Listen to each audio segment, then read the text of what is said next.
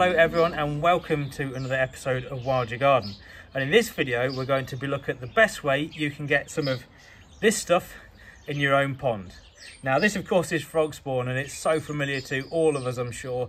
We've all got fond memories of a kid where you perhaps have a few tadpoles in a jar and watch them develop into the frogs that we love and adore. And of course these tadpoles will of course turn in, well, they're not tadpoles yet, but this Frogspawn will turn into the common frog that is found across Europe and the Northern Hemisphere. But of course frogs are found throughout the world, and there are many species. I'm not sure of how many, but there certainly are, and they all need some form of water to carry out their life cycle and absolutely to breed and produce more offspring. So one of the best ways you can create habitat for them is creating a wildlife pond. I know it sounds blindingly obvious, but it really is. Now, ponds have declined by something in the region of 1 million ponds over the last century in the UK alone. So that's a phenomenal amount of habitat that's been lost. And for those of you that are wanting to create your own habitat for these amazing amphibians, then please do check out some of my previous videos on how to make a wildlife pond if you're looking to make a pond. And of course there's all the top tips on how to do that in some of the videos on the channel, and I'll put a link at the end of this video as to some of those videos so you can have a look at them. But do get in touch if you've got any questions on how to create a wildlife pond, then drop them in the comments below. I'll be happy to answer. Many of you seem to be doing that at the moment, which is absolutely fantastic news for our birds, amphibians, reptiles, butterflies, believe it or not, and everything else, dragonflies. So yes, please do have a look at some of those videos.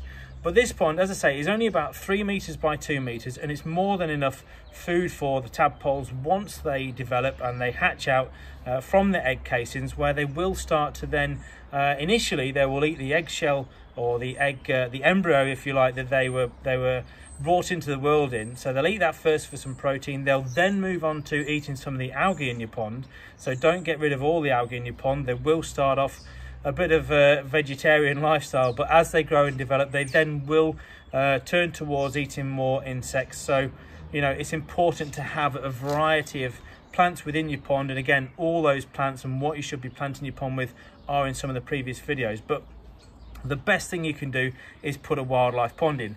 However, it's not just as simple as that. To do that obviously is one thing, but you then need to be encouraging habitats into your own garden that are going to really help the frogs, if you like, around your garden, to provide cover all year round and food. Now, frogs will of course eat a lot of insects.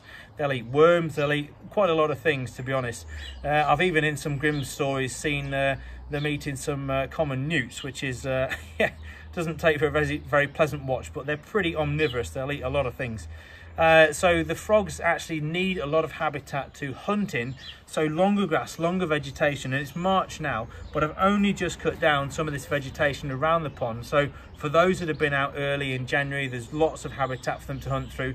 And of course you can see I take a fairly wild approach to some of the borders behind me, so there's loads of longer grass for them to hunt through and find insects. So providing that shelter, providing the food for the frogs as in the adult form is absolutely key to attracting them into your own garden. Then of course you can look at providing some overwintering habitat. Now frogs of course will hibernate over the winter months, and they will hibernate in anything like old log piles, piles of stone, rubble. I'm sure you've been turning over some parts of the garden and pulling out a few logs and bricks and found some frogs and toads in there as well. Anywhere where they can keep away from the frosts and keep slightly warmer, if you like, through the winter months. But actually this winter I've seen Tracy Pye on the YouTube channel, who is an avid follower, a great friend of mine. She's captured some amazing footage of some frogs actually completely frozen in a pond whilst mating a few weeks ago, back in February.